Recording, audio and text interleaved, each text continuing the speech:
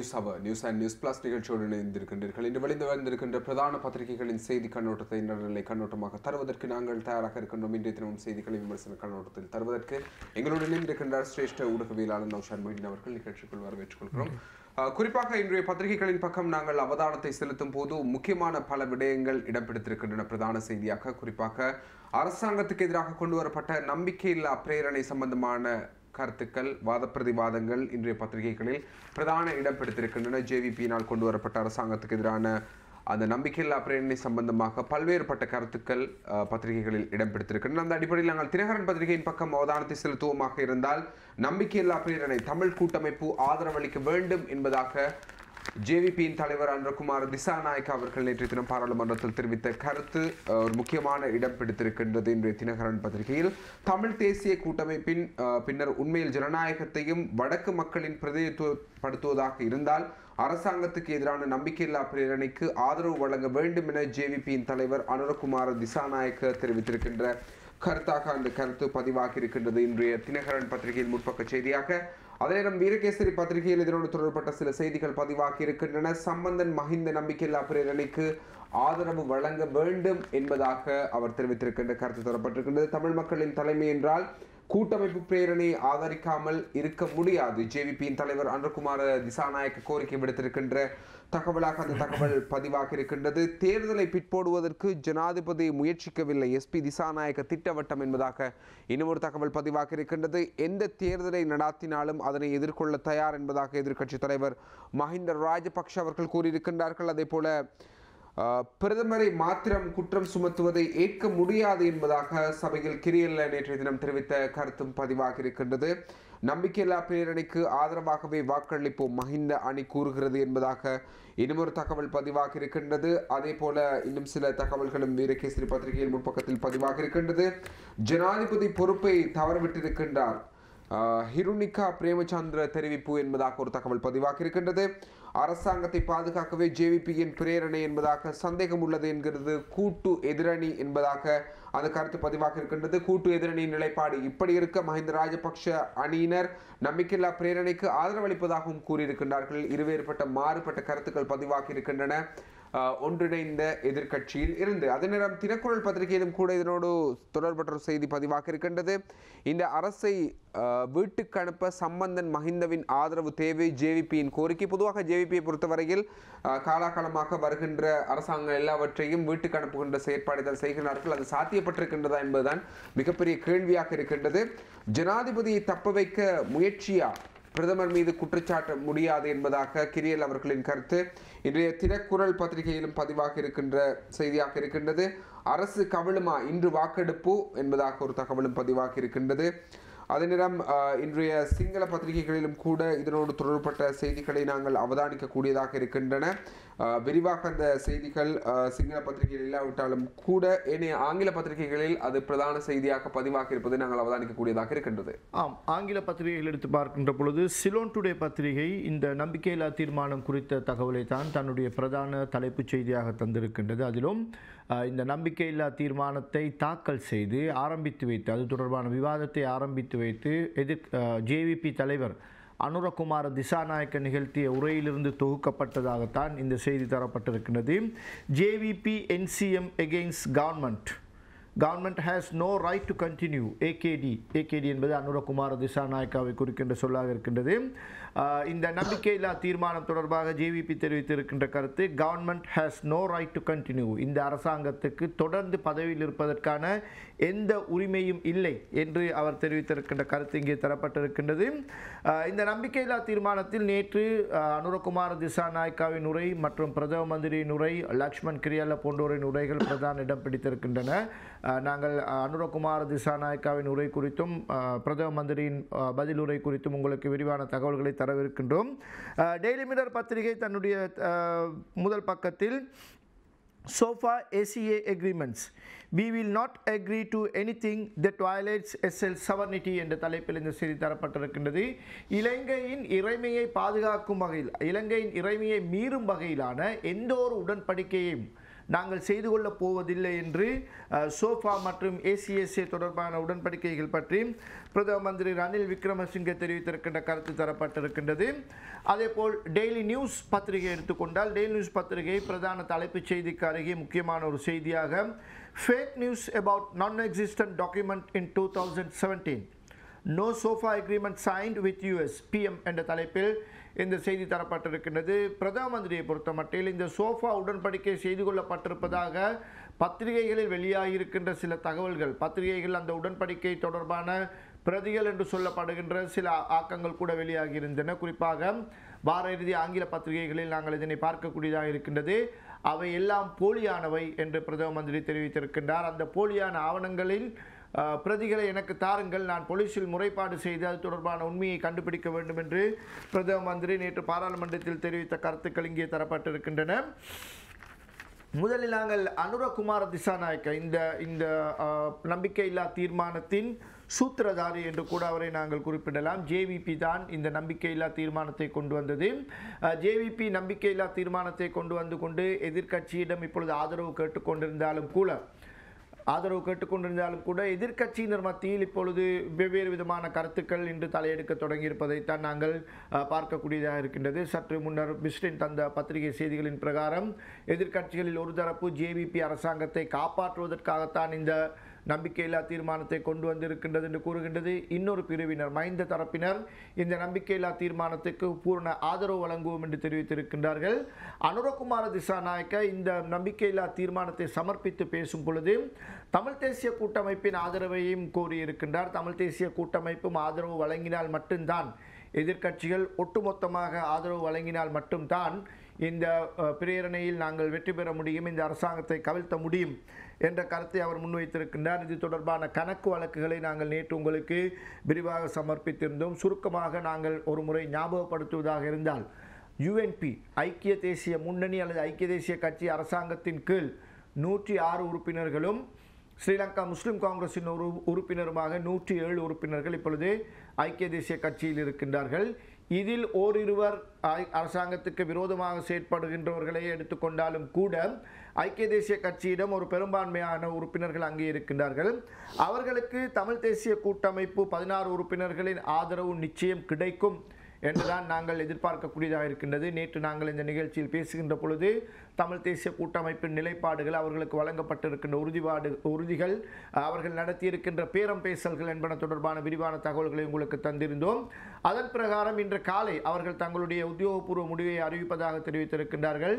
இதுவரை எமக்கு கிடைத்திருக்கின்ற தகவல்களின்படி தமிழ் தேசிய கூட்டமைப்பு அரசாங்கத்துக்கு விரோதமாக செல்வதற்குரிய ஒரு நிலைப்பாட்டை எடுக்கக்கூடிய சாத்தியங்கள் இல்லை என்றே தெரிகின்றது. எனவே தமிழ் தேசிய கூட்டமைப்பின் 16 பேரும் ஐக்கிய தேசிய கட்சிக்கு ஆதரவாக, அல்லது 15 பேர், வியாழேந்திரன் இப்பொழுது சர்ச்சைக்குரியவராக இருக்கின்றார், 15 பேர் வாக்களித்தாலும் கூட அரசாங்கத்துக்கு 122 வாக்குகள் அந்த வாக்கு வங்கியில் இருக்கின்றன. எனவே இந்த 122ஐ மிஞ்சும் அளவுக்கு எதிர்த்தரப்பினரால், JVPயினராலோ அல்லது அவர்களுக்கு ஆதரவு வழங்குகின்ற மஹிந்த தரப்பினராலோ, மஹிந்த தரப்பென்றும் அதனை எடுத்துக்கொள்ள முடியாது. பாராளுமன்றத்தை பொறுத்த மட்டில் அவர்கள் UPFA ஐக்கிய மக்கள் சுதந்திர முன்னணி என்ற அமைப்பின் கீழ் தான் இருக்கின்றார்கள். ஜனாதிபதியின் தலைமையின் கீழான ஸ்ரீலங்கா சுதந்திர கட்சி பிரிவாகத்தான் அது இருக்கின்றது. அதற்குள்ளும் கருத்து வேறுபாடுகள் இருக்கின்றன. சிலர் இதற்கு ஆதரவு தெரிவிக்க வேண்டும் என்றும், இன்னும் சிலர் ஐக்கிய தேசிய கட்சியோடு ரகசிய பேச்சுவார்த்தைகளை நடத்தி கொண்டிருப்பதாக நீண்ட காலமாக செய்திகள் வெளிவந்து கொண்டிருக்கின்றன. அடுத்த அரசாங்கம் ஒன்று அல்லது அடுத்த தேர்தல் ஒன்றை சந்திப்பதற்கு ஸ்ரீலங்கா சுதந்திர கட்சியின் தலைமைத்துவத்தின் மேல் அதிருப்தி கொண்டிருக்கின்ற சிலர் ஐக்கிய தேசிய கட்சியோடு ரகசியமான பேச்சுவார்த்தைகளை நடத்தியிருக்கிறார்கள். ஏற்கனவே ஃபவுசி வெளிப்படையாக வந்து அரசாங்கத்தோடு இணைந்திருக்கின்றார். எனவே அந்த பக்கம் இன்னொரு வாக்கும் அதிகரித்திருக்கின்றது. எனவே வாக்குகளின் கணக்கு ரீதியான எண்ணிக்கையை பார்க்கின்ற பொழுது இந்த நம்பிக்கையில்லா தீர்மானம் இன்று வெற்றி அடையுமா என்பது ஒரு பெரிய சந்தேகத்துக்குரிய விடயமாகவே இருக்கின்றது. அரசாங்கம் தப்பி பிழைப்பதற்கான சாத்தியங்கள் தான் இருக்கின்றன. இந்நிலையில் தான் அரசாங்கத்தின் மீது கடுமையான குற்றச்சாட்டுக்களை முன்வைத்து அனுரகுமார திசாநாயக்க நேற்று தன்னுடைய உரையை வழங்கியிருக்கின்றார்.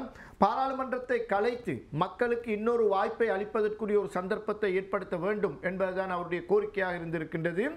உயிர்த்த ஞாயிறு சம்பவம் தொடர்பான தகவல்கள் கிடைத்த பின்னரும் கூட அதனை தடுப்பதற்கோ அல்லது அந்த தாக்கங்களை குறைப்பதற்கோ அரசாங்கம் எந்த விதமான நடவடிக்கையும் எடுக்கவில்லை. எனவே அவ்வாறு எந்த நடவடிக்கையும் எடுக்காத கையாளாகாத ஒரு அரசாங்கம் இனிமேலும் பதவியில் இருப்பதற்கு எந்த தகுதியும் அற்றது, அவர்களுக்கு எந்த அதிகாரமும் இல்லை என்பதுதான் அனுரகுமார திசாநாயக்க முன்வைத்திருக்கின்ற வாதம். எனவே அவருக்கு எதிர்க்கட்சிகள் அனைத்தினதும் ஆதரவு தேவை. தமிழ் தேசிய கூட்டமைப்பும் எங்களுக்கு ஆதரவு வழங்கினால்தான் இதை நாங்கள் வெற்றி அடைந்து இந்த அரசாங்கத்தை வீட்டுக்கு அனுப்பி மக்களுக்கு இன்னொரு வாய்ப்பை பெற்றுக் கொடுக்கலாம் என்று அவர்கள் தெரிவித்திருக்கின்றார்கள். அனுரகுமார திசாநாயக்க நேற்று பேசும் பொழுது தெரிவித்த இன்னொரு முக்கியமான விடயம், அவர் இந்த நம்பிக்கையில்லா தீர்மானத்தை முன்வைத்ததும் சில பாராளுமன்ற உறுப்பினர்கள், ஏனைய கட்சிகளை சேர்ந்த சில உறுப்பினர்கள் அவரை சந்தித்து அல்லது அவரோடு தொடர்பு கொண்டு ஏன் நீங்கள் எங்களோடு இது பற்றி கலந்து ஆலோசிக்கவில்லை, எங்களோடு பேசியிருக்கலாம் தானே என்று தெரிவித்திருக்கின்றார்கள். ஆனால் அனுரகுமார திசாநாயக்க நேற்று தன்னுடைய கட்சியின் நிலைப்பாட்டை மிக தெளிவாக கூறியிருக்கின்றார். இந்த நம்பிக்கையில்லா தீர்மானத்தை கொண்டு வருவதற்கு முன்போ அல்லது அதை சமர்ப்பித்த பின்னரும் எந்த ஒரு கட்சியுடனும் நாங்கள் எந்த விதமான பேச்சுவார்த்தையும் நடத்துவதில்லை என்று முடிவு செய்திருந்தோம். எங்களை பொறுத்த மட்டில் இவ்வாறான தீர்மானங்களை முன்வைத்துக் கொண்டு திரைமறைவில் பேச்சுவார்த்தை நடத்தி கொண்டு ரகசிய பேச்சுவார்த்தை நடத்தி கொண்டு இதனை செய்ய வேண்டும் என்ற எந்த தேவையும் எங்களுக்கு இல்லை. எது பேசுவதாக இருந்தாலும் சரி, நாங்கள் வெளிப்படையாக இந்த சபையில் பேசுவோம், இந்த சபையில் உங்கள் கருத்துக்களை கூறுங்கள், அப்போதுதான் அது மக்களை சென்றடையும். மக்களுக்கு தெரியாமல் நம்பிக்கையில்லா தீர்மானத்தை பாராளுமன்றத்தில் சமர்ப்பித்துவிட்டு அவர்களுக்கு ஒலித்துக் கொண்டு திரைமறைவில் பேச வேண்டும் என்ற எந்த தேவையும் ஜேவிபிக்கு கிடையாது என்று குறிப்பிட்டிருக்கின்றார். இது மிகவும் சிறந்த ஒரு நிலைப்பாடாக நாங்கள் பார்க்கக்கூடியதாக இருக்கின்றது. அவ்வாறான பேச்சுக்களின் போது, திரைமறைவில் இடம்பெற்ற பேச்சுவார்த்தைகளின் போதுதான் கொடுக்கல் வாங்கல் பிரச்சினை வரும், ஏனைய ஊழல் மோசடிகள் இடம்பெறுவதற்கான வாய்ப்பு இருக்கின்றது, மக்களுக்கு சந்தேகங்கள் வலுவடையும். எனவே பாராளுமன்றத்தில் சமர்ப்பித்திருக்கின்றோம், பாராளுமன்றத்தில் வெளிப்படையாக பேசுவோம், எதுவாக இருந்தாலும் இங்கேயே பேசுவோம் என்ற நிலைப்பாட்டில் தாங்கள் இருந்ததாக அவர் தெரிவித்திருக்கின்றார். எனவே இந்த உயிர்த்த ஞாயிறு சம்பவத்துக்கு இந்த அரசாங்கம் தான் காரணம் என்று யார் யாரெல்லாம் நம்புகின்றீர்களோ அவர்கள் அனைவரும் இந்த தீர்மானத்துக்கு ஆதரவாக வாக்களியுங்கள், அப்போது இந்த பிரச்சனை தீரும் என்று அவர் தெரிவித்திருக்கின்ற கருத்தை நாங்கள் இங்கே பார்க்கக்கூடியதாக இருக்கின்றது. அது மட்டுமல்ல, ஜஹரான் தொடர்பாகவும் அவர் குறிப்பிட்டிருக்கின்றார். இந்த தாக்குதல்களை நடத்திய சூத்திரதார் என்று சொல்லப்படுகின்ற ஜஹரான் தொடர்பாகவும் குறிப்பிட்டிருக்கின்றார். ஜஹரான் தொடர்பாக முஸ்லிம் சமூகத்தை சேர்ந்தவர்களே பல முறைப்பாடுகளை செய்திருக்கின்றார்கள். குறிப்பாக ஒரு பிரிவினர், காத்தாங்குடியில் இருக்கின்ற அந்த சூஃபி முஸ்லிம் பிரிவினர் என்று சொல்லிக்கொள்ளக்கூடிய அந்த பிரிவினர் பல்வேறு தரப்பினருக்கு, ஜனாதிபதிக்கு, பிரதமருக்கு, பாதுகாப்பு செயலாளருக்கு, போலீஸ் அதிபருக்கு, இப்படி பல தரப்பினருக்கு இவருடைய செயற்பாடுகள் குறித்து கடிதம் எழுதியிருக்கின்றார்கள். இவர்கள் முஸ்லிம் அல்லாதவர்களை கொலை செய்யுங்கள் என்ற ஒரு மோசமான பிரசாரத்தை ஜஹரான் முன்னெடுத்து செல்கின்றார். இது பாரதூரமான விளைவை ஏற்படுத்தும், இவரை கைது செய்து விசாரணைக்கு உட்படுத்துங்கள் என்று கடிதம் எழுதியிருக்கின்றார்.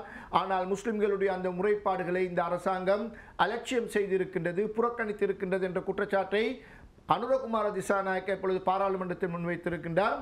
பிரதமருடைய அலுவலகத்திலிருந்து அந்த கடிதம் தங்களுக்கு கிடைத்ததாகவும் நன்றி கூறி இது தொடர்பாக கவனம் செலுத்தப்படும் என்ற ஒரு பதில் கடிதம் அந்த பிரிவுக்கு அனுப்பி வைக்கப்பட்டது. ஆனால் ஜனாதிபதியிடமிருந்து அது கூட செல்லவில்லை என்பதுதான் அனுரகுமார திசாநாயக்கவின் குற்றச்சாட்டாக இருக்கின்றது. அது மட்டுமல்ல, இந்த அக்டோபர் 26 உங்களுக்கு தெரியும், கடந்த வருடம் அக்டோபர் 26 நாங்கள் அதனை இந்த நிகழ்ச்சியில் எப்போதுமே அரசியல் பித்தலாட்டம் என்றுதான் அதனை நாங்கள் குறிப்பிடுவது வழக்கம். குறிப்பாக நான் அப்படித்தான் சொல்லிக் கொண்டிருக்கின்றேன். எனவே இந்த அரசியல் பித்தலாட்ட காலத்தின் பொழுது உங்களுக்கு தெரியும், ஜேவிபியும் ஜனாதிபதிக்கு எதிராக அல்லது அந்த சம்பவத்துக்கு எதிராக உச்ச நீதிமன்றத்துக்கு சென்றது. இது தொடர்பாகவும் அவர் நேற்று விளக்கம் அளித்திருக்கின்றார். அன்று நடந்தது ஒரு அரசியல் சாசனத்தை முழுமையாக மீறுகின்ற விடயம்.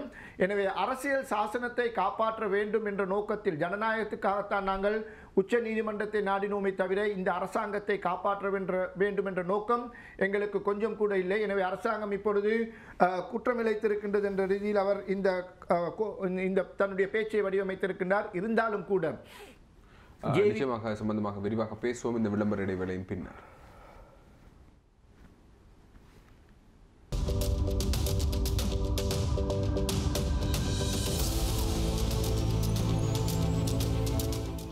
News ஹபா news and news plus நிகழ்ச்சியோடு இணைந்திருக்கின்றீர்கள். நேற்றைய தினம் பாராளுமன்றத்தில் சமர்ப்பிக்கப்பட்ட நம்பிக்கையில்லா பிரேரணை சம்பந்தமான விடயங்களை நாங்கள் தொடராக பேசிக் கொண்டிருந்தோம். ஜேவிபி அனுரகுமார திசாநாயக்க அவர்கள் பல்வேறுபட்ட கருத்துக்களை முன் வைத்திருந்தார்கள். அது சம்பந்தமாக தொடர்ந்து பார்க்கலாம்.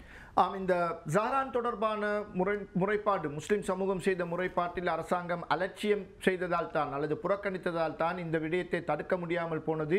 இவர்களை பொறுத்த மட்டில், அதாவது அரசாங்கத்தை பொறுத்த மட்டில் இது வேண்டுமென்றே நடக்கட்டும் என்று விட்டுவிட்டு சிலர் வேடிக்கை பார்த்திருக்கின்றார்கள் என்று அனுரகுமார திசாநாயக்க தெரிவித்திருக்கின்ற கருத்தை நாங்கள் இங்கே பார்க்கக்கூடியதாக இருக்கின்றது.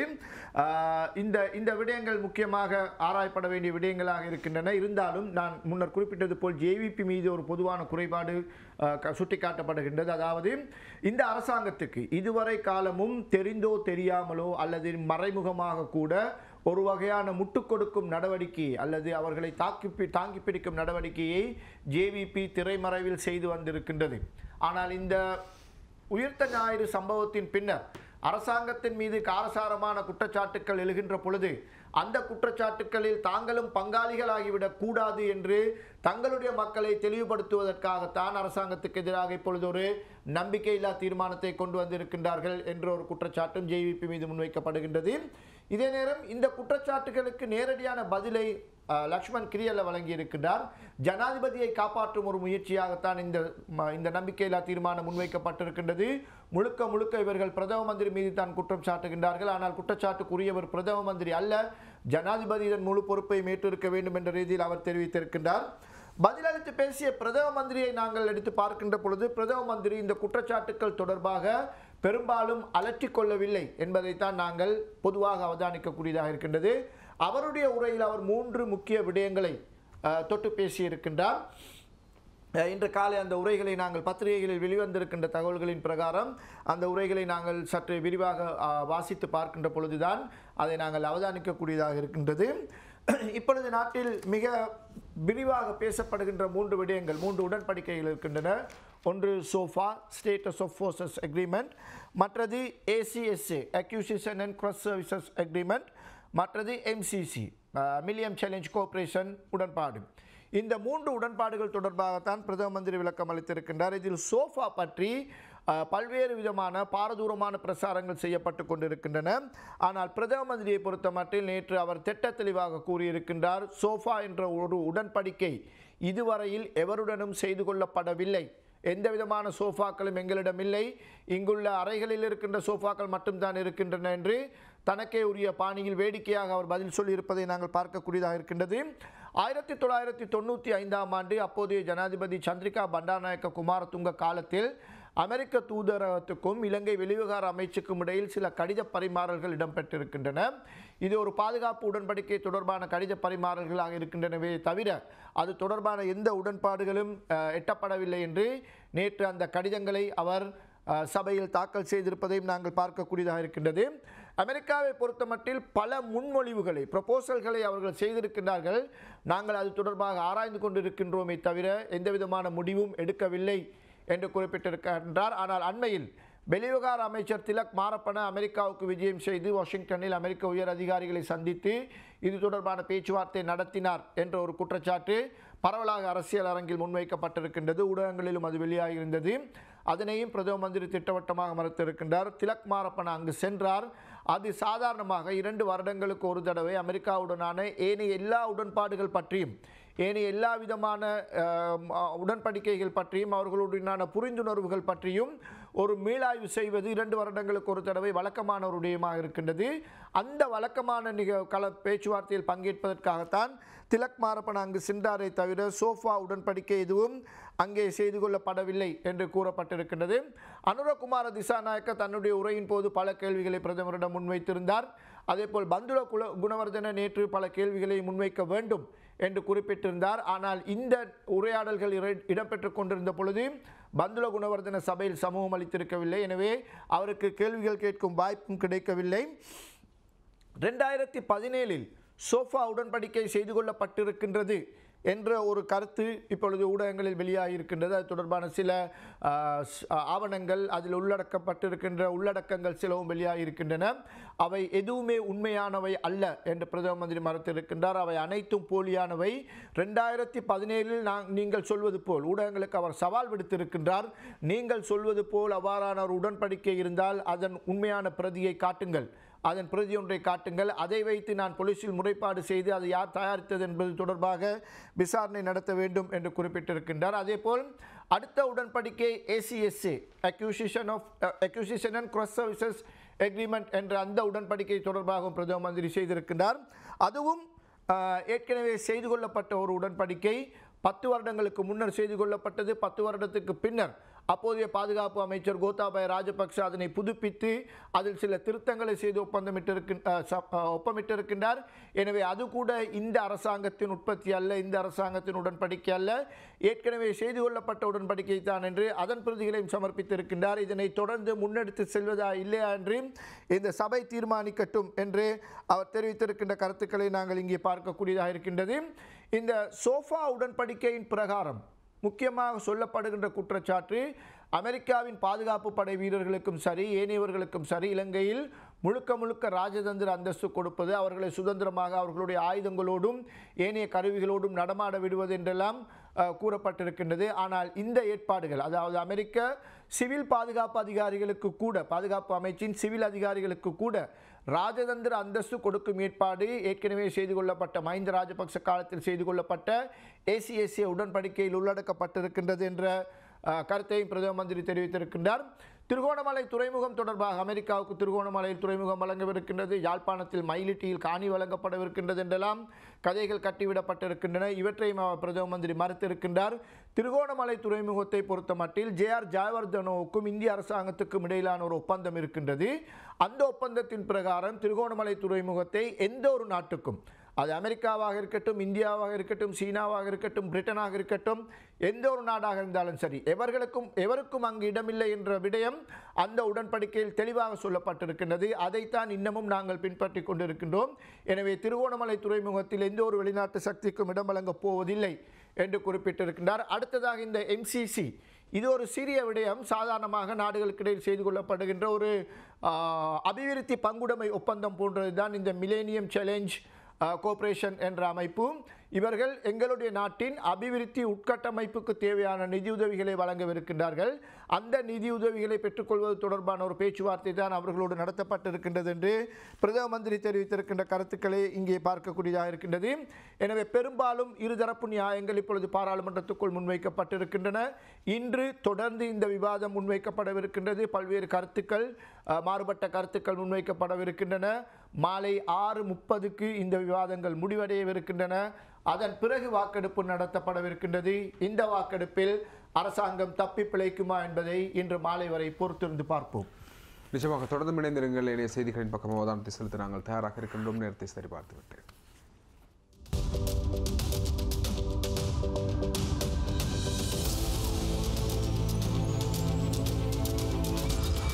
சபா நியூஸ் அண்ட் நியூஸ் பிளஸ் நிகழ்ச்சியோடு இணைந்திருக்கின்றீர்கள். அதே போல பிரதமர் ரணில் விக்ரமசிங்கே அவர்கள் தெரிவித்த இன்னும் ஒரு கருத்தும் வீரகேசரி பத்திரிகையில் பதிவாக இருக்கின்றது. 161 பேர் தடுப்பில், 167 பேர் சிறையில், சபையில் பிரதமர் தகவல் என்பதாக ஒரு தகவலும் பதிவாக இருக்கின்றது. பயங்கரவாத தாக்குதலுடன் தொடர்பட்ட 161 பேர் தடுப்பு காவலில் வைக்கப்பட்டிருப்பதாகவும் 167 பேர் சிறையில் அடைக்கப்பட்டிருப்பதாகவும் பிரதமர் ரணில் விக்ரமசிங்கே அவர்கள் தெரிவித்திருக்கின்றார்கள். 99 பேர் சந்தேகத்தின் பேரில் கைது செய்யப்பட்டிருக்கின்றனர் என பிரதமர் ரணில் விக்ரமசிங்கே நேற்றைய தினம் பாராளுமன்றத்தில் தெரிவித்திருக்கின்றார். பாராளுமன்றத்தில் நேற்று பிரதமரிடம் கேள்வி கேட்கும் நேரத்தில் உயிர்த்த ஞாயிறு தினத்தில் மேற்கொள்ளப்பட்ட பயங்கரவாத தாக்குதலுடன் தொடர்பட்டவர்கள் மற்றும் அதன் பிறகு குருநாகல் குளியாப்பிட்டிய பகுதியில் இடம்பெற்ற இனவாத செயற்பாடுகள் சம்பந்தமாகவும் அதனோடு கைது செய்யப்பட்டவர்கள் சம்பந்தமாகவும் கேட்கப்பட்ட கேள்விக்கு பதிலளிக்கும் போதே அவர் அதனை தெரிவித்திருக்கின்றார். அதே நேரம் டாக்டர் ஷாஃபி அவர்கள் சம்பந்தமான தகவல்களும் இன்றைய பத்திரிகைகளிலும் பிரதான இடம் பிடித்திருக்கின்றன. இன்று விசேட அறிக்கை சமர்ப்பிக்கப்பட உள்ளது CID-னால் என்பதாக ஒரு தகவல் பதிவாக இருக்கின்றது. வைத்தியர் ஷாஃபியின் விவகாரம் இன்று விசேட அறிக்கை சமர்ப்பிக்க உள்ள CID பிணை வழங்கப்படும் சாத்தியம் என்பதாக உபதலைப்பிடப்பட்ட செய்தியாக அந்த செய்தி பதிவாக இருக்கின்றது. குருநாகல் போலீசாரால் கைது செய்யப்பட்டு தற்போது CID தலைமையகத்தின் 4வது மாடியில் தடுத்து வைக்கப்பட்டிருக்கின்ற குருநாகல் வைத்தியசாலையின் பிரசவ மற்றும் மகப்பேற்று பிரிவு வைத்தியர் ஷிஹாப்தீன் முகமது ஷாஃபி தொடர்பில் விசேட அறிக்கை ஒன்றினை CID இன்று குருநாகல் நீதவான் நீதிமன்றத்தில் சமர்ப்பிக்க உள்ளது. வைத்தியர் ஷாஃபியின் விவகாரம் தொடர்பாக வழக்கு விசாரணை இன்று குருநாகல் நீதவான் நீதிமன்றத்தில் விசாரணைக்கு வரும் நிலையிலேயே இந்த விசேட விசாரணை அறிக்கை முன்வைக்க சிஐடியினர் தீர்மானித்திருப்பதாக தகவல்கள் பதிவாக இருக்கின்றது. இன்றைய விசாரணையின் போது முதன்முறையாக வைத்தியர் ஷாஃபி நீதிமன்றத்தின் முன்னிலையில் ஆஜர் செய்யப்பட இருப்பதாகவும் எதிர்பார்க்கப்படுகின்றது என்பதாக அந்த தகவலை நாங்கள் காணக்கூடியதாக இருக்கின்றது. இன்றைய தினம் சிஐடி முன்வைக்குள்ள விசேட அறிக்கையின் பிரதானமாக 3 விடயங்கள் உள்ளடக்கப்பட்டிருப்பதாக தெரிய வருகின்றது. வைத்தியர் ஷேகு சிஹாப்தீன் முகமது ஷாஃபி தொடர்பாக 1979ஆம் ஆண்டு 48ஆம் இலக்க பயங்கரவாத தடை சட்டத்தின் கீழ் தடுத்து வைக்கப்பட்டு விசாரிக்கப்பட்டு வருகின்ற நிலையில் சிஐடி பாதுகாப்பு செயலாளர் ஜெனரல் சாந்த கோட்டகுடே எழுதிய கடிதத்தின் பாதுகாப்பு அமைச்சரிடமிருந்து கிடைத்துள்ள பதிவுகள் மற்றும் ஆலோசனைகள் கடந்த 27ஆம் திகதி வழக்கு விசாரணையின் போது குருநாகல் வைத்தியசாலையின் பணிப்பாளர் கொடுத்த அறிக்கை ஒன்றினை மையப்படுத்திய விசாரணைகள் முன்னெடுக்கப்படும் என்பதாகவும் தெரிவிக்கப்படுகின்றது. தொடர்பாக தகவல்களை இந்த விசாரணைகளின் பின்னர் இன்று எங்களுக்கு தெரிந்து கொள்ளக்கூடியதாக இருக்கும். சிங்கள பத்திரிகைகளும் பிரதான இடம் கொடுத்திருக்கின்றது இந்த செய்திக்கு. மன்னிக்க வேண்டும். ලංකාදීප පත්‍රිකയിൽ දොස්තර සාෆි සිද්ධියේ ආරක්ෂක අමාත්‍යංශයෙන් උසාවියට අද වාර්තාවක් என்பதாக லங்காதீப பத்திரிகை தந்திருக்கின்றது. பாதுகாப்பு அமைச்சினூடாக ஒரு அறிக்கையும் வழங்கப்பட இருக்கின்றது என்பதாகத்தான் லங்காதீப பத்திரிகையின் பிரதான செய்திகளில் ஒரு செய்தியாக அந்த செய்தி பதிவாக இருக்கின்றது. திவேன பத்திரிகையிலும் அதனோடு தொடர்பட்ட மன்னிக்க வேண்டும் ஒரு செய்தி பதிவாக இருக்கின்றது. அந்த செய்தியை தந்திருப்பதை நாங்கள் பார்க்கக்கூடியதாக இருக்கின்றது. பிஸ்ரீன், வளமையாக ஷாஃபி தொடர்பாக அவர் நீதிமன்றத்துக்கு அழைக்கப்படுகின்ற பொழுதோ அல்லது அவருக்கு சார்பாக ஏதாவது விடயங்களை போலீசார் முன்வைக்கின்ற பொழுதோ திவைன பத்திரிகை முந்தி அடித்துக்கொண்டு சில தகவல்களை அவருக்கு எதிராக வழங்கி வருவது வழக்கமாக இருந்து கொண்டிருக்கின்றது. அதே போல்தான் இந்த செய்தியை நாங்கள் பார்க்கக்கூடியதாக இருக்கின்றது. இன்று அவர் நீதிமன்றத்தில் ஆஜர் செய்யப்படலாம் என்று எதிர்பார்க்கப்படுகின்றது. பெரும்பாலும் அவருக்கு இன்று நீதிமன்றத்தில் பிணை கிடைக்கலாம் என்றும் எதிர்பார்க்கப்படுகின்றது. ஏனென்றால் ஏற்கனவே சிஐடி போலீசார் பாதுகாப்பு அமைச்சின் செயலாளருக்கு ஒரு கடிதம் அனுப்பியிருக்கின்றார்கள். இவர் மீதான குற்றச்சாட்டுக்கள், வலுவான குற்றச்சாட்டுக்களை சுமத்துவதற்கு எந்த ஆதாரமும் இல்லை. ஆதாரங்கள் இல்லாத நிலையில் தொடர்ந்தும் இவரை தடுப்பு காவலின் கீழ், பயங்கரவாத தடை சட்டத்தின் கீழ் தடுப்பு காவலில் வைத்திருப்பது, டிடென்ஷன் ஆர்டரின் கீழ் வைத்திருப்பது மிகவும் தவறான ஒரு விடயம். அது சட்டவிரோதமானது என்று போலீசார் பாதுகாப்பு அமைச்சின் செயலாளருக்கு அறிவித்திருக்கின்றார்கள். அதன் பிரகாரம் பாதுகாப்பு அமைச்சின் செயலாளரின் பதிலை அடிப்படையாக கொண்டு தான் இன்று நீதிமன்றத்தில் இந்த விடயம் முன்வரவிருக்கின்றது. எனவே பெரும்பாலும் அவர் இன்று பிணையில் விடுதலை செய்யப்படலாம் அல்லது குற்றச்சாட்டுகளில் இருந்து விடுதலை செய்யப்படலாம் என்று கூட நாங்கள் எதிர்பார்க்கலாம். ஆனால் அதற்கிடையில் ரத்தன தேரர் போன்றவர்கள் இந்த சிஐடியினர் மீது குற்றம் சாட்டி கொண்டு அவர்களுக்கு எதிராக விசாரணை நடத்தப்பட வேண்டும், அவர்கள் பொய்யுரைக்கின்றார்கள், அவர்கள் ஷாஃபியை காப்பாற்ற நினைக்கின்றார்கள் என்றெல்லாம் கூறிக்கொண்டிருக்கின்றார்கள். இப்பொழுது நேற்று 6 பெண்கள் இலங்கை வைத்திய சபையில், ஸ்ரீலங்கா மெடிக்கல் கவுன்சிலில் வந்து ஒரு முறைப்பாடு செய்திருக்கின்றார்கள். ஷாஃபி பலாத்காரையின் எல்ஆர்டி செக்கம் கலகி மௌவருன் ஹயக்கனக் வைத்திய சபாவட்ட பெமினிலக் என்ற தலைப்பில் திவைன அதனை இன்று தன்னுடைய முதல் பக்க செய்தியாக தந்திருக்கின்றது. 6 பெண்கள் தங்களுக்கு பலவந்தமாக எல்ஆர்டி சத்திர சிகிச்சை, அதாவது கருத்தடை சத்திர சிகிச்சையை ஷாஃபி செய்திருக்கின்றார் என்று இப்பொழுது அந்த பெண்கள் முறையிட்டு இருக்கின்றார்கள். இது எந்த காலப்பகுதியில் நடந்தது என்று தெரியாது. இப்பொழுது இந்த விசாரணைகள் முன்னெடுக்கப்பட்டே 3 மாதங்கள் ஆகின்றன. 3 மாதங்களும் கழிந்த நிலையில்தான் இந்த 6 பெண்களும் இப்பொழுது வைத்திய சபையிடம் வந்திருக்கின்றார்கள். இந்த எண்ணிக்கையை சற்று அவதானித்து பாருங்கள் நேர்களே. ஆரம்பத்தில் 8000 இருந்தது, அது 4000 குறைந்தது. கடந்த வாரம் நாங்கள் இந்த நிகழ்ச்சியில் பேசும் பொழுது அது 11 குறைந்திருந்தது, இப்பொழுது 6 வந்து நிற்கின்றது. எனவே இந்த எண்ணிக்கை குறைவடைவு கணிசமாக திடீரென வீழ்ச்சி அடைந்து கொண்டு போகின்றது. 8000 ஒரு 7000 வந்திருந்தாலாவது ஓரளவு ஒத்துக்கொள்ளலாம். 8000 ஒரே அடியே அரைவாசியாகி 4000 ஆனது. 4000 1000 தாண்டியது. 1000 இப்பொழுது 11 ஆகி 11,600 ஆகி இருக்கின்றது. இது எந்த கணக்கில் செல்கின்றது என்று தெரியாது. மற்றது இந்த பெண்கள் ஏன் இவ்வாறான முறைப்பாடை செய்திருக்கின்றார்கள் என்று தெரியாது. இப்பொழுது அவர்கள் அதை எப்படி தெரிந்து கொண்டார்கள்? ஷாஃபி தங்களுக்கு பலவந்தமாக எல்ஆர்டி செய்திருக்கின்றார் என்பதை அவர்கள் எப்படி தெரிந்து கொண்டார்கள் என்ற ஒரு கேள்வி இங்கே வைத்திய ரீதியாக அல்ல, பொது அறிவு ரீதியாக நாங்கள் பார்க்கின்ற பொழுது எழுகின்றது. எனவே இந்த கேள்விகளுக்கு நீதிமன்றம் எவ்வாறு பதிலளிக்கும் என்பதை நாங்கள் பொறுத்திருந்து பார்க்க வேண்டும். மற்றது இது நீதிமன்றத்துக்குரிய விடயம் அல்ல. இன்று இந்த வழக்கு விசாரணைக்கு வருகின்ற பொழுது இந்த விடயத்தை நீதிமன்றம் நிச்சயம் எடுத்துக்கொள்ள முடியாது. காரணம், இது நேற்று செய்யப்பட்டிருக்கின்ற முறைப்பாடு, இது புறம்பாக ஆராயப்பட வேண்டிய விடயம். இதுவரை நடத்தப்பட்ட விசாரணைகளின் அடிப்படையில் தான் நீதிமன்றம் இன்று தன்னுடைய முடிவை அறிவிக்கும் என்பதைத்தான் நாங்கள் எதிர்பார்க்க வேண்டி இருக்கின்றது. நிச்சயமாக அதனோடு இணைந்ததாக ஒரு விடயத்தை நாங்கள் ஞாபகப்படுத்துகின்றோம். இன்று 8 மணிக்கு ஒளிபரப்பாகின்ற மார்னிங் லைட் நிகழ்ச்சியினூடாக இந்த எல்ஆர்டி என்றால் என்னது என்ற விடயத்தை மிக தெளிவாக ஒரு வைத்திய அதிகாரி வந்து தெளிவுபடுத்த இருக்கின்றார் என்ற விடயத்தை ஞாபகப்படுத்துகின்றோம். நிரந்தர கருத்தடை சம்பந்தமாக எப்படி அது மேற்கொள்ளப்படுகின்றது. இங்கே சொல்லப்படுகின்ற முறைகளில் ஒரு வைத்தியர் சாதாரணமாக சத்திர சிகிச்சை செய்யும் போது கைகளால் நசுக்கி விட்டெல்லாம் இந்த கருத்தடை செய்ய முடியுமா என்பதை தெளிவுபடுத்துகின்ற ஒரு நிகழ்ச்சியாக இன்று 8 மணிக்கு ஒளிபரப்பாக இருக்கின்ற மார்னிங் லைட் நிகழ்ச்சியில் மிக தெளிவாக விளங்கப்படுத்தப்பட இருக்கின்றது. ஆகவே நீங்கள் அந்த நிகழ்ச்சியும் பார்வையிடலாம் என்ற விடயத்தை ஞாபகப்படுத்துகின்றோம். அதே நேரம் இன்னும் சில செய்திகளின் பக்கம் அவதானத்தை செலுத்துகின்றோம். பயிற்சி பெற்ற ஆயிரக்கணக்கான தீவிரவாதிகள் இன்னும் இருக்கின்றார்கள் என்பதாக ஒரு கருத்து பதிவாக இருக்கின்றது. சுவீந்திரன் கோடீஸ்வரன் எம்பி அவர்கள் தெரிவித்திருக்கின்ற கருத்தாகத்தான் அந்த மணிக்கு வேண்டும் கவீந்திரன் கோடீஸ்வரன் அவர்கள் தான் இந்த கருத்தை முன்வைத்திருக்கின்றார்கள். தற்கொலை குண்டு தாக்குதலை நடாத்துவதற்கு சஹ்ரானுக்கு அறிவுறுத்தல்களை வழங்கிய தலைவரும் அவரை போன்று பயிற்சி பெற்ற ஆயிரக்கணக்கான தீவிரவாதிகளும் கைது செய்யப்படாது நாட்டிலே இருப்பதாக அவர் தெரிவித்திருக்கின்ற கோடீஸ்வரன் அவர்கள் தெரிவித்திருக்கின்ற கருத்தாக பதிவாக இருக்கின்றது. ஜனாதிபதியின் சகோதரரால் எனக்கு கொலை மிரட்டல் என்பதாக இன்னும் ஒரு தகவல் பதிவாகி இருக்கின்றது. ரொஷான் ரணசிங்க எம்பி என்பதாக உபதலைப்பிடப்பட்ட செய்தியாக அந்த செய்தி தொடர்ந்தும் செல்கிறது. ஜனாதிபதி மைத்ரிபால சிறிசேனவின் சகோதரர்களில் ஒருவரான டட்லி சிறிசேனவினால் தனக்கு மரண அச்சுறுத்தல் விடுக்கப்பட்டதாக மஹிந்த தரப்பு பாராளுமன்ற உறுப்பினர் ரொஷான் ரணசிங்க தெரிவித்திருக்கின்ற கருத்தாக அந்த கருத்து பதிவாக இருக்கின்றது. 99 பேர் அடையாளம் காணப்பட்டுள்ளனர் பிரதமர் கூறினார் என்பதாக நாங்கள் ஏற்கனவே தந்த செய்தி. அதே நேரம் பெட்ரோலின் விலை குறைந்திருக்கின்றது. அந்த தகவல்களும் இன்றைய பத்திரிகைகளில் பதிவாக இருக்கின்றன. பெட்ரோல் டீசலின் விலைகள் குறைப்பு என்பதாக அந்த செய்தி தினகரன் பத்திரிகை ஏனைய பத்திரிகைகளிலும் பதிவாக இருக்கின்றன. உலக சந்தையின் மசக எண்ணெய் விலை குறைந்துள்ளதனால் பெட்ரோல் மற்றும் டீசல்களின் விலை நேற்று நள்ளிரவு முதல் குறைக்கப்பட்டுள்ளன என்பதாக அந்த தகவல் பதிவாக இருக்கின்றது. இதன் பிரகாரம் ஆக்டேன் 92 ரக பெட்ரோல் லிட்டரொன்றின் விலை 2 ரூபாயால் குறைக்கப்பட்டுள்ளது. விலை குறைப்புக்கு முன்னர் ஆக்டேன் 92 ரக பெட்ரோல் 138 ரூபாவாக காணப்பட்டது. விலை குறைப்பின் பின்னர் தற்போது 136 ரூபாவாக மாறியிருக்கின்றது. அதே நேரம் ஆக்டேன் 95 ரக பெட்ரோல் 5 ரூபாயால் குறைக்கப்பட்டிருக்கின்றது. குறிப்பாக அதன் பிரகாரம் 164 ரூபாய்க்கு விற்பனை செய்யப்பட்ட ஒக்டேனின் விலை 5 ரூபாய்கள் குறைக்கப்பட்டிருக்கின்றது என்பதாக அந்த தகவல் தரப்பட்டிருக்கின்றது. 95 ரக பெட்ரோலின் விலை 5 ரூபாவாக குறைக்கப்பட்டிருக்கின்றது. சர்வதேச சந்தையில் ஏற்படுகின்ற மாற்றங்களுக்கு அமைய இந்த விலை சூத்திரத்தின் அடிப்படையில் சில மாதங்களில் விலை குறைகின்றன, சில மாதங்களில் கூடுகின்றன. இது பல்வேறுபட்ட சர்வதேச நாடுகளிலும் பின்பற்றப்படுகின்ற முறை என்பதாக நிதியமைச்சர் மங்கள சமரவீர் அவர்கள் கூட ஏற்கனவே சம்பந்தமாக இந்த சூத்திரம் சம்பந்தமாக பல்வேறுபட்ட விடயங்களையும் தெரிவித்திருந்தார். அதே நேரம் பாராளுமன்ற தெரிவுக்குழுவுக்கு முன்னரான கருத்துக்கள் முன்வைக்கின்ற அதே நேரம் அது சம்பந்தமான தகவல்களும் தொடராக முன்னெடுக்கப்பட்டு வருகின்றன. இது சம்பந்தமாக இன்று பத்திரிகைகளில் பிரதான இடம் பிடித்திருக்கின்ற ஒரு செய்தி பதிவாகி இருக்கின்றது.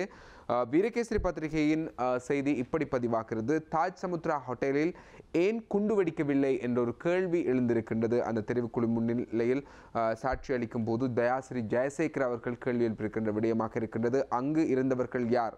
இதுவே எனக்கு சந்தேகம். தெரிவுக்குழுவில் தயாசிரி சாட்சியம் என்பதாக உபதலைப்பிடப்பட்ட செய்தியாக வீரகேசரி பத்திரிகையின் பிரதான செய்தி பதிவாக இருக்கின்றது. சஹ்ரானை யாரோ ஒரு குழு பயன்படுத்தியுள்ளது. சர்வதேச தலையீடுகளுக்கு இந்த செயற்பாட்டில் உள்ளது. ஜனாதிபதியை சாட்டி அரசியல் செய்ய முற்படக்கூடாது என்பதாக அவர் தெரிவித்திருக்கின்றார். ஹோட்டலில் இருந்தவர்களை கண்டறிந்தால் உண்மை வெளிவரும் என்பதாக அந்த தகவல் பிரதான செய்தியாக தெரிவுக்குழுவினர் சாட்சி அளிக்கும் போது தயாசிரி ஜெயசேகர் அவர்கள் முன்வைத்த கருத்துக்களாக அந்த கருத்துக்கள் பதிவாக இருக்கின்றன. தாக்குதல் நடத்த வந்தோர் தாஜ் சமுத்ராவிலிருந்து திரும்பிச் சென்றது ஏன் என்ற கேள்வியை எழுப்பியிருக்கின்றார். ஆட்சி மாற்றம் ஜனாதிபதிக்கு எதிரான நடவடிக்கையாக தாக்குதலை கருதலாம் என்பதாக தயாசிரி ஜெயசேகர் அவர்களுடைய கருத்து இன்றைய தினகரன் பத்திரிகையில் பதிவாகி இருக்கின்றது. தினக்குரல் பத்திரிகையில் தாஜ் சமுத்ராவை தாக்காதது ஏன்? தெரிவுக்குழு முன் கேள்வி என்பதாக அந்த செய்தி பதிவாகி இருக்கின்றது. அதே நேரம் திவேன பத்திரிகையின் பிரதான செய்தியாகவும் பாஸ்குதா சஹா பெரதா தாஜ் சமுத்ராவை சிட்டி அயகென வார்த்தாவக் இல்லை என்பதாக தயாசிரி ஜெயசேகர் அவர்களை மேற்கோள் காட்டி அந்த செய்தி திவேன பத்திரிகையின் பிரதான செய்தியாக பதிவாகி இருப்பதை நாங்கள் பார்க்கக்கூடியதாக இருக்கின்றது. ஆங்கில பத்திரிகைகளிலும் கூட இதனோடு தொடர்பட்ட செய்திகள் பதிவாக இருக்கின்றன. ஆங்கில பத்திரிகைகள் அவை பிரதான இடம் பிடித்திருக்கின்றன. BSc orders Taj Samudra to provide guest list என்ற தலைப்பில் இந்த செய்தி தரப்பட்டிருக்கின்றது. தாஜ் சமுத்ராவில் இப்பொழுது அந்த குறிப்பிட்ட காலத்தில் தங்கியிருந்தவர்கள் யார் என்ற விவரங்களை சமர்ப்பிக்குமாறு பாராளுமன்ற தெரிவுக்குழு கேட்டிருக்கின்றது என்று சிலோன் டுடே அந்த செய்தியை தந்திருக்கின்றது. டெய்லி மிரர் பத்திரிகை எடுத்துக்கொண்டால் டெய்லி மிரர் பத்திரிகையில் foreign forces behind Easter Sunday attacks not ISIS என்று தயாசிரி ஜெயசேகர் தெரிவித்திருக்கின்ற கருத்து. இந்த உயிர்த்த ஞாயிறு தாக்குதலில் வெளிநாட்டு சக்திகள் தான் பின்னணியில் இருந்திருக்கின்றன, ஐஎஸ்ஐஎஸ் அல்ல என்று தயாசிரி ஜெயசேகர் நேற்று சாட்சியம் அளித்த போது தெரிவித்த கருத்து இங்கே தரப்பட்டிருக்கின்றது. அதேபோல் ஐலண்ட் பத்திரிகையின் பிரதான தலைப்புச் செய்தி Dayasiri asked PSC to find those who were at Taj on Easter Sunday. உயிர்த்த ஞாயிறு தினத்தில் தாஜ் சமுத்ரா ஹோட்டலில் தங்கியிருந்தவர்கள் யார் என்பதை கண்டறியுமாறு அவர் இந்த பிஎஸ்சிக்கு பாராளுமன்ற தெரிவுக்குழுக்கு பார்லிமெண்ட்ரி செலக்ட் கமிட்டிக்கு அவர் வேண்டுகோள் விடுத்திருக்கின்றார் என்று நேற்று அவர் சாட்சியம் அளிக்கும் பொழுது அளித்த வேண்டுகோள் இங்கே தரப்பட்டிருப்பதை நாங்கள் பார்க்கக்கூடியதாக இருக்கின்றது. இது தொடர்பான சில விரிவான தகவல்களை உங்களுக்கு நாம் வழங்குவதற்கு முன்னால் சிலோன் டுடே பத்திரிகையிலிருந்து இன்னும் 2 அல்லது 3 முக்கியமான செய்திகளை நாங்கள் பார்த்துவிட்டு செல்லலாம் என்று நினைக்கின்றேன். Student staff dispute shots ருகுணா university 12 people injured in clash என்ற தலைப்பில் ருகுணு பல்கலைக்கழகம் நேற்று மாலை முதல் கால வரையறையின்றி மூடப்பட்டிருக்கின்றது. காரணம் பல்கலைக்கழக மாணவர்களுக்கும் கல்விசாரா ஊழியர்களுக்கும் இடையில் ஏற்பட்ட ஒரு வாதம் பின்னர் கைகலப்பாக மாறி பெரும் கலவர நிலை ஏற்பட்டிருக்கின்றது. இதனால் பல்கலைக்கழகம் கால வரையறையின்றி மூடப்பட்டிருக்கின்றது என்பதுதான் அந்த தகவலாக இருக்கின்றது.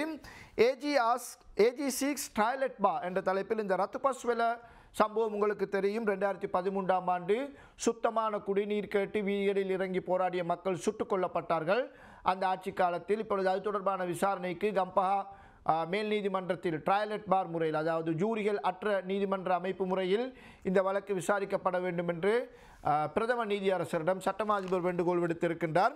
டெய்லி மிரர் பத்திரிகையின் பிரதான தலைப்புச் செய்தி அதுவாகத்தான் இருக்கின்றது. AG request CJ to appoint toilet bar over அத்துபஸ்வெல shooting case என்ற தலைப்பில் அந்த செய்தி இங்கே தரப்பட்டிருப்பதை நாங்கள் பார்க்கக்கூடியதாக இருக்கின்றது. டெய்லி நியூஸ் பத்திரிகையினதும் பிரதான தலைப்புச் செய்தியாக army brigadier 3 other personnel to be charged. AG asked CJ to appoint toilet bar to hear ரத்துபஸ்வெல shooting என்ற தலைப்பில் இந்த செய்தி தரப்பட்டிருக்கின்றது. ரத்துபஸ்வெல துப்பாக்கிச் சூட்டு சம்பவம் தொடர்பாக டாய்லெட் பார் முறையில் விசாரணை நடத்தப்பட வேண்டும் என சட்டமா அதிபர் வேண்டுகோள் விடுத்திருக்கின்றார். இராணுவ பிரிகேடியர் ஒருவரும் 3 படை வீரர்களும் இதில் சம்பந்தப்பட்டிருக்கின்றார்கள். அவர்களுக்கு எதிராகத்தான் வழக்கு தாக்கல் செய்யப்பட்டிருக்கின்றது. இந்த சம்பவத்தில் 3 கொல்லப்பட்டார்கள், 37 பேர் காயமடைந்தார்கள். காயமடைந்தவர்களில் 16 பேரின் நிலைமை இன்னமும் மோசமாக இருக்கின்றது என்று செய்திகளில் நாங்கள் பார்க்கக்கூடியதாக இருக்கின்றது. எனவே இந்த சம்பவங்கள் குறித்து விரிவான விசாரணைகள் நடத்துவதற்குத்தான் விசேட டாய்லெட் பார் முறையிலான நீதிமன்றம் அமைக்கப்பட வேண்டும் என்று கேட்டிருக்கின்றார்கள். இன்னும் ஒரு முக்கியமான தகவல் சிலோன் டுடே பத்திரிகையில் Rauf ஹக்கீமின் புகைப்படத்தோடு தரப்பட்டிருக்கின்றது. Head of presidential pole SLMC considering alternatives. Hakeem என்ற தலைப்பில் ஜனாதிபதி தேர்தலை முன்னிட்டு ஸ்ரீலங்கா முஸ்லிம் காங்கிரஸ் மாற்று ஏற்பாடுகள் குறித்து ஆராய்ந்து கொண்டிருக்கின்றது என்று அதன் தலைவர் ரவுஃப் ஹக்கீம் தெரிவித்திருக்கின்ற கருத்து இங்கே தரப்பட்டிருக்கின்றது. ரவுஃப் ஹக்கீம் குறிப்பிட்டிருக்கின்ற கருத்து, ஏனைய தேர்தல்களைப் போல் எதிர்வரும் ஜனாதிபதி தேர்தல் அமையப் போவதில்லை. அதில் பல மாற்று ஏற்பாடுகள் குறித்து நாங்கள் ஆராய வேண்டியிருக்கின்றது.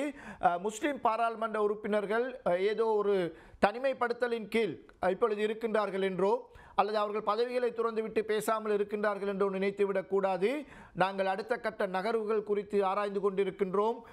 அந்த ஆராய்வுகள் வித்தியாசமானதாக இருக்கும், பல மாற்று ஏற்பாடுகள் நாங்கள் செய்ய வேண்டி இருக்கும் என்று அவர் ஒரு எச்சரிக்கை விடுக்கும் தொனியில் கிட்டத்தட்ட இந்த கருத்தை தெரிவித்திருப்பதை நாங்கள் பார்க்கக்கூடியதாக இருக்கின்றது. உண்மையில் நாங்கள் திரட்டிய சில தகவல்களின் பிரகாரம் அடுத்த ஜனாதிபதி தேர்தல் களம் முற்றிலும் வித்தியாசமான ஒரு களமாக அமையும் என்பதை நாங்கள் இங்கே ஓரளவுக்கு அனுமானிக்கக்கூடியதாக இருக்கின்றது. சுருக்கமாக கூறுகின்றேன், பின்னர் ஒரு சந்தர்ப்பம் கிடைத்தால் நாங்கள் அது குறித்து விரிவாக பேசலாம். அடுத்த ஜனாதிபதி தேர்தல் களத்தில் மஹிந்த தரப்பும் மைத்ரி தரப்பும் ஒன்றாக இணைந்து போட்டியிடுவதற்கான ஒரு வாய்ப்பு இருக்கின்றது. இதற்கான பேச்சுவார்த்தைகள் இப்பொழுது நடந்து கொண்டிருக்கின்றன. ஆகஸ்ட் 10ஆம் தேதிக்கு முன்னர் அந்த பேச்சுவார்த்தைகளை முடிவுக்கு கொண்டு வர வேண்டும் என்று இப்பொழுது நேற்று மஹிந்த தரப்பினரால் கோரிக்கை முன்வைக்கப்பட்டிருக்கின்றது. SLPP sets August and deadline to finalize presidential poll strategy என்ற தலைப்பில் ஐலண்ட் பத்திரிகை இன்று தன்னுடைய பிரதான தலைப்புக்கு அருகே முக்கியமான ஒரு செய்தியாக தந்திருக்கின்றது. 11ஆம் தேதி இந்த பொதுஜன பெரமுனவின் முக்கிய மாநாடு இடம்பெறவிருக்கின்றது. அந்த மாநாட்டில் அவர்கள் தங்களுடைய வேட்பாளரை அறிவிக்கவிருக்கின்றார்கள். அதற்கு முன்னர் சேர்ந்து போட்டியிடுவதா தனியாக போட்டியிடுவதா என்ற விடயத்துக்கு முடிவு காண வேண்டும். எனவே ஆகஸ்ட் 10ஆம் தேதிக்கு முன்னர் இந்த பேச்சுவார்த்தை முடிவுக்கு வர வேண்டும் என்று அறிவிக்கப்பட்டிருக்கின்றது. எனவே இரு தரப்பும் இணைந்து போட்டியிடலாம் அல்லது அடுத்த மாற்று ஏற்பாடு இருதரப்பும் தனித்தனியாக போட்டியிடலாம் என்ற ஒரு ஏற்பாடும் இருக்கின்றது. மூன்றாவதாக ஐக்கிய தேசிய கட்சி தன்னுடைய நேச அணிகளை இணைத்து கொண்டு ஒரு தனி கட்சியாக போட்டியிடும். அப்பொழுது 3 தரப்பாக இருக்கும், அல்லது இருவரும் இணைந்து போட்டியிட்டால் 2 தரப்பாக இருக்கும். நான்காவது இன்னொரு அணியும் தயாராகி கொண்டிருக்கின்றது. இதுதான் இலங்கையில் ஒரு புதிய அணியாக இருக்கின்றது, மிகவும் கவனம் செலுத்த வேண்டிய ஒரு அணியாக இருக்கின்றது. ஏற்கனவே அரசாங்கத்தில் உயர் பதவிகள் வைத்த தொழிற்சார் நிபுணர்களும் தனியார் துறை தொழிற்சார் நிபுணர்களும் இப்பொழுது தங்களுடைய பதவிகளை துறந்துவிட்டு ராஜினாமா செய்துவிட்டு, குறிப்பாக கணக்காய்வாளர் நாயகம் ஓய்வு பெற்றிருக்கின்றார். இக்டா நிறுவனத்தின் பணிப்பாளர் நாயகம் தன்னுடைய பதவியை ராஜினாமா செய்திருக்கின்றார். இவர்கள் ஒரு அரசியல் குழுவாக, கட்சி எதுவுமின்றி ஒரு தனி குழுவாக அடுத்த ஜனாதிபதி தேர்தல் வேட்பாளர் ஒருவரை தங்களுக்கு மத்தியில் இருந்து தெரிவு செய்து வேட்பாளர் களத்தில் இறங்கவிருக்கின்றார்கள், போட்டி களத்தில் இறங்கவிருக்கின்றார்கள் என்ற ஒரு தகவல் பரவலாக பேசப்படுகின்றது. இதில் முன்னாள் கணக்காய்வாளர் நாயகம் இருக்கின்றார், டாக்டர் வினியா ஆரியரத்ன இருக்கின்றார், மற்றது இக்டா பணிப்பாளர் நாயகம் இருக்கின்றார், தம்மிக்க பெரேரா இருக்கின்றார். இவ்வாறு பல பிரமுகர்கள் இதில் அடங்கியிருக்கின்றார்கள். இவர்களை கொண்ட ஒரு அணியாக இது செயற்பட தொடங்கி இருக்கின்றது. இவற்றை மீறி இன்னொரு பிரிவும் தேர்தலுக்கு தயாராகி கொண்டிருக்கின்றது. அது முழுக்க முழுக்க இளைஞர்களை கொண்ட ஒரு பிரிவு. அந்த இளைஞர் குழு ஒரு சுயாதீனமான ஒரு குழுவாக இப்பொழுது தங்களுடைய பிரசாரங்களை வீதிகளில் இறங்கி தொடங்கி இருக்கின்றார்கள். சமூக வலைதளங்களை அவர்கள் அதிகமாக பயன்படுத்தி வருகின்றார்கள். எனவே அவர்களும் ஒரு பிரிவாக இருக்கின்ற பொழுது இந்த தேர்தல் களம் வியாபிக்கக்கூடிய வாய்ப்பு இருக்கின்றது. எனவே போட்டி கடுமையாக இருக்கும். யாராக இருந்தாலும் கடுமையான போட்டியை சந்திக்க வேண்டியிருக்கும் என்பதைத்தான் நாங்கள் இங்கே குறிப்பிடக்கூடியதாக இருக்கின்றது. இனி தெரிவுக்குழு விடயத்துக்கு வருவோம். தெரிவுக்குழுவில் நேற்று தயாசிரி ஜெயசேகர சாட்சியம் அளிக்கும் பொழுது தெரிவித்திருக்கின்ற முக்கியமான விடயம்தான் இந்த உயிர்த்த ஞாயிறு சம்பவத்தில் ISISஐ விட பின்புலத்தில் ஒரு வெளிநாட்டு சக்தி செயற்பட்டிருக்கின்றது, அல்லது உள்நாட்டுக்குள் சில அரசியல் தேவையுள்ளவர்கள் இந்த வெளிநாட்டு சக்தியை பயன்படுத்தி ஜஹ்ரானை ஒரு கருவியாகத்தான் பயன்படுத்தி இருக்கின்றார்கள் என்று தெரிவிக்கப்பட்டிருக்கின்றது. கர்தினால் ரஞ்சித் மல்கம் இதையே தான் சொல்லிக் கொண்டிருக்கின்றார். நாங்கள் இந்த நிகழ்ச்சியினூடாக தொடர்ந்து இந்த கருத்துக்களை முன்வைத்திருக்கின்றோம். தயாசிரி ஜெயசேகர அண்மையில் ஒரு தனியார் தொலைக்காட்சிக்கு பேட்டி அளிக்கும் பொழுது குறிப்பிட்ட சம்பவம் நடந்த தினத்தன்று தாஜ் சமுத்ரா ஹோட்டலில் இருந்தவர்கள் யார் என்ற ஒரு கேள்வியை எழுப்பினார். அங்கே இருந்தவர்கள் யார் என்பது எனக்கு தெரியும், அவர்கள் பற்றி அடுத்தடுத்த காலப்பகுதியில் நாங்கள் குறிப்பிடுவோம் என்றார். ஆனால் அது ஒரு பொய் என்பது இப்பொழுது நிரூபணமாக இருக்கின்றது. அந்த தாஜ் சமுத்ரா ஹோட்டலில் இருந்தவர்கள் யார் என்பது இப்பொழுது தனக்கு தெரியாது என்று அவர் நேற்று இந்த தெரிவுக்குழுவில் சாட்சியம் அளித்திருக்கின்றார். அவருடைய பேட்டியை போட்டு காட்டி அவர் சொன்ன கருத்துக்களின் அடிப்படையில் தான் அவருடைய கேள்வி எழுப்பப்பட்டிருக்கின்றது. அப்பொழுது அவர் சொல்லியிருக்கின்றார், எனக்கு உண்மையில் அவர்கள் யார் என்று தெரியாது, இது என்னுடைய சந்தேகம் மட்டும்தான். ஏன் தாஜ் சமுத்ராவுக்குள் அந்த குண்டு வெடிக்கவில்லை? தாஜ் சமுத்ராவுக்கு குண்டை கொண்டு போனார் என்று கூறப்படுகின்றது, ஆனால் அது அங்கே வெடிக்க வைக்கவில்லை. பிறகு அந்த குண்டு தான் தெஹிவளை பகுதிக்கு கொண்டு சென்று அங்கே வெடிக்க வைக்கப்பட்டதாக கூறப்படுகின்றது. தாஜ் சமுத்ராவுக்குள் உண்மையிலேயே அந்த குண்டு செயலிழந்ததா, வெடிக்க வைக்க முடியாமல் போனதா, அல்லது அங்கிருந்து அவருக்கு ஏதாவது தாஜ் சமுத்ரா ஹோட்டலில் அந்த குண்டுதாரி இருக்கும் பொழுது அவருக்கு ஏதாவது அறிவுறுத்தல்கள் கிடைத்ததா இங்கே இதை வெடிக்க வைக்க வேண்டாம் என்று? தாஜ் சமுத்ராவில் வெடிக்க மறுத்த குண்டு எப்படி தெஹிவளையில் மட்டும் வெடித்தது என்ற கேள்விகள் எழுகின்றன. இந்த சம்பவம் இடம்பெற்றது ஏப்ரல் மாதம் 21ஆம் தேதி ஞாயிற்றுக்கிழமை. ஏப்ரல் 22 திங்கட்கிழமை மற்றும் 23 செவ்வாய்க்கிழமை, இந்த 2 தினங்களும் நான் இதே நிகழ்ச்சியில் இந்த கேள்வியை எழுப்பியிருந்தேன்.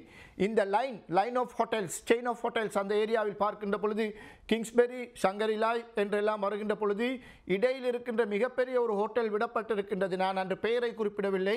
இடையில் இருக்கின்ற ஒரு மிகப்பெரிய ஹோட்டல் விடப்பட்டிருக்கின்றது. அது ஏன் என்ற கேள்வி எழுப்பப்பட வேண்டும் என்று குறிப்பிட்டிருந்தோம். இப்பொழுது அது பேசப்படுகின்றது. இன்று அந்த கேள்வி எழுப்பப்பட்டிருக்கின்றது. ஏன் இதில் இந்த குண்டு வெடிக்கவில்லை என்று இப்பொழுது பரவலாக கேட்கின்றார்கள். இது தொடர்பாக தெரிவுக்குழு இப்பொழுது தன்னுடைய கவனத்தை செலுத்தி இருக்கின்றது. அதன் பிரகாரம் தாஜ் சமுத்ராவுக்கு அன்றைய தினம் அங்கே தங்கியிருந்தவர்கள் யார் என்ற விவரங்களை சமர்ப்பிக்குமாறு நேற்று தெரிவுக்குழு அறிவித்தல் விடுத்திருக்கின்றது.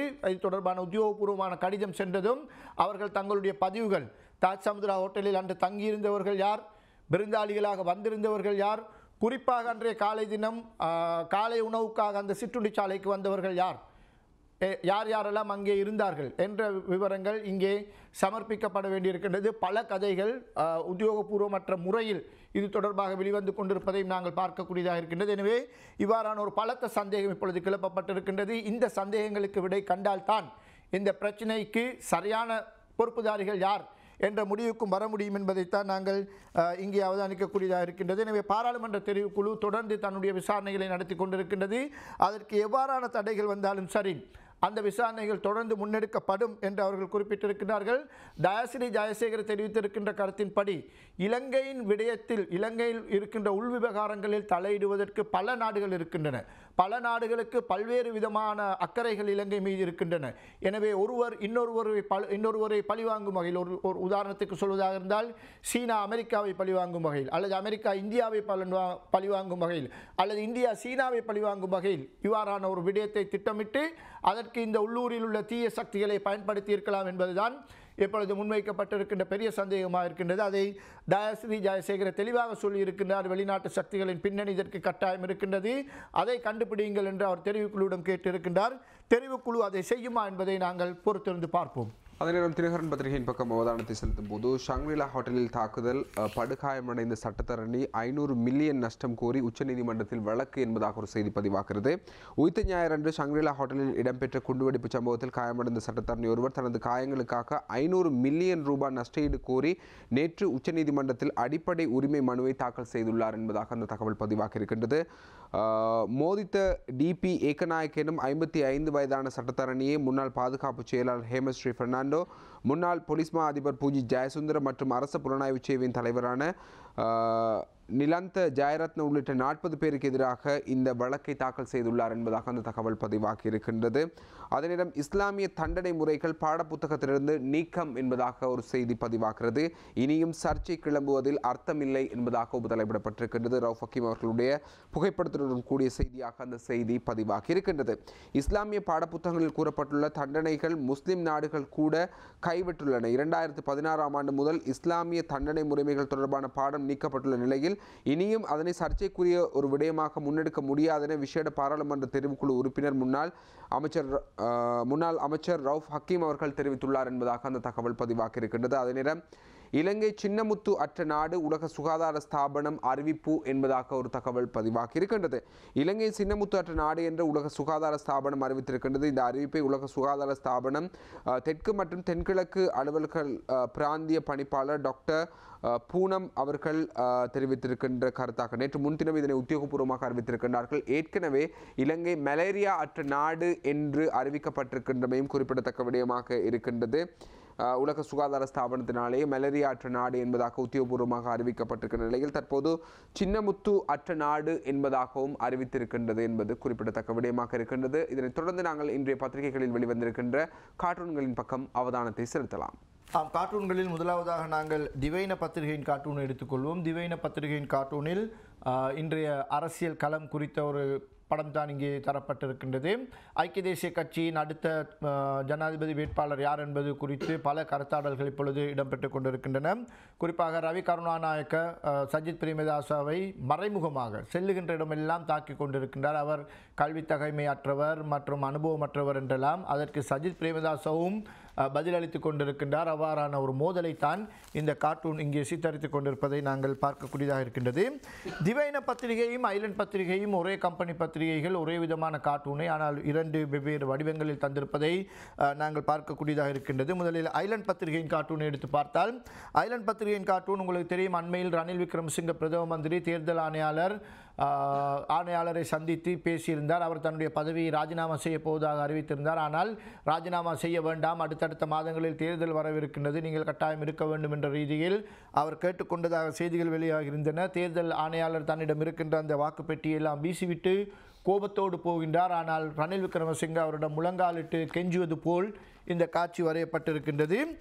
லங்காதீப பத்திரிகை, மன்னிக்க வேண்டும், ஐலண்டும் லங்காதீப்பையும் தான் இந்த கார்ட்டூனை தந்திருக்கின்றன. லங்காதீப பத்திரிகையிலும் தேர்தல் ஆணையாளரை ரணில் விக்ரமசிங்க அவருக்கு ஏற்பட்டிருக்கின்ற காயங்களை எல்லாம் சரி செய்து மருந்து போட்டு அவரோட ஒரு சமரச முயற்சிக்கு வருவது போல் ரணில் விக்ரமசிங்க சில நேரங்களில் அவரை தாக்கியும் பேசியிருக்கின்றார். இப்பொழுது அந்த காயங்களுக்கு மருந்து போட்டு அவரோட ஒரு சமரசத்துக்கு வருவது போல் இந்த காட்சி இங்கே வரையப்பட்டிருக்கின்றது. இன்றைய தினம் நாங்கள் வழங்கிய செய்திகள் உங்களுக்கு பயனுடையதாக அமைந்திருக்கும் என்ற நம்பிக்கை எங்களுக்கு இருக்கின்றது. இன்றைய தினம் விரிவாக செய்திகளை வழங்கிய சிரேஷ்ட ஊடகவியலாளர் நௌஷாத் மொய்தீன் அவர்களுக்கும் நன்றிகளை தெரிவித்துக் கொள்கின்றோம். இந்த அளவில் நிகழ்ச்சியிலிருந்து விடைபெற்றுக் கொள்கிறோம். தயாரிப்பாளர் மிஸ்பாவோடு விடைபெற்றுக் கொள்ளும் நான் பிஸ்ரின் மின்மோன் நிகழ்ச்சியில் சந்திக்கலாம். நன்றி, வணக்கம்.